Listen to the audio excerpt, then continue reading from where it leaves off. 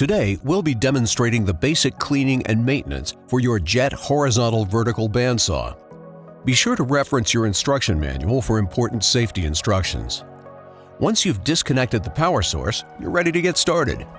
When it comes to general maintenance, you'll want to keep all surfaces clean and free of rust, slag, chips, and coolant buildup. You can easily clear metal particles with a small paintbrush or parts cleaning brush. Be sure not to use compressed air because it can force chips into the guide bearings and other critical areas of the saw. You will also want to clean the drain filter assembly on a regular basis. Make frequent inspections of the motor fan, and in order to maintain normal motor ventilation, either vacuum or blow out any accumulation of debris with a low-pressure air hose. Wipe your saw down with a clean, dry cloth, and be sure to oil all unpainted surfaces with light machine oil and keep the blade guides clean and free of any metal particles. Check the guide bearings regularly to make sure that they're properly adjusted and turning freely. You'll also want to periodically inspect the belt for any wear or fraying and replace if needed.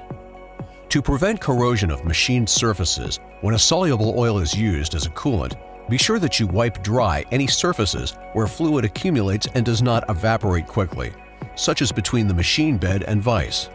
It's also helpful to place a thin coat of oil on the bed surface on which the vise jaw slides. Keeping your machine properly lubricated is also extremely important and can extend the life of your machine. All ball bearings are permanently lubricated and sealed, so they do not need further lubrication. Low coolant level can cause foaming and high blade temperatures. It's important to replace dirty coolant so you don't clog the pump, cause crooked cuts, a low cutting rate, or permanent blade damage. To fill the tank, pour coolant into the hole through a strainer cup to about 80% of capacity. Full capacity is 9 liters or about 2.5 gallons. If you have any further maintenance questions, be sure to consult your instruction manual.